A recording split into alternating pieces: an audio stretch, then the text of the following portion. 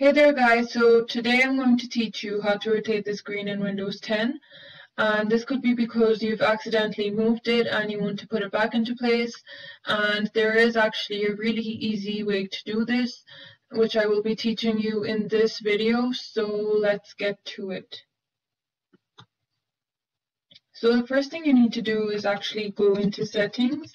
So I'm just searching for settings in this search area here. And once you open settings, you can see, let me just make this bigger. You can see an option here called System, and you want to click onto this so you will get all these options like scale and layout, and you'll get the display resolution and also the display orientation. Now the one that we're interested in is the display orientation, and this is because right now it's set to landscape. Now if you've accidentally put it onto portrait, you just click back onto landscape and it will do the change, it will make the changes for you. But just say if you want to go to portrait instead of landscape, you can see it changed and it gives you an option which says reverting to previous display settings in 8 seconds. And if you want to keep the changes, you'll go ahead and click keep changes, but for the purpose of it, this video I showed you, but I want to go back to what they were. So it has flipped back to landscape. Similarly, you can do landscape flipped, which will make it go upside down. And again, it will give you some time limit in which it will revert the change. I'm just going to wait for it to go back.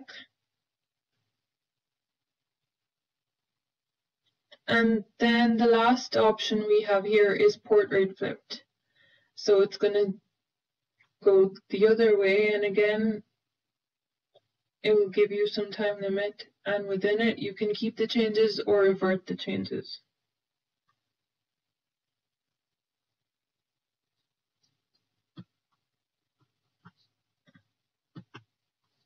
So there you go, this is the way you will be able to change the orientation of your screen in Windows 10, and once you're done you can just close it and it saves the changes automatically.